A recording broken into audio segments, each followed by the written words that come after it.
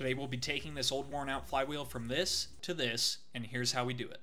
We'll start by making sure that the mounting surface is free from burrs or debris so that it will sit true on the table of the grinding machine. Sure, we could lift it by hand, but why stress your back when you have a hoist? A single bolt and centering cone fixture the flywheel tight to the table such that the flywheel runs true relative to the CBN grinding wheel. With my favorite work light in place and the grinder powered up, we'll begin to slowly feed the grinder into the face of the flywheel.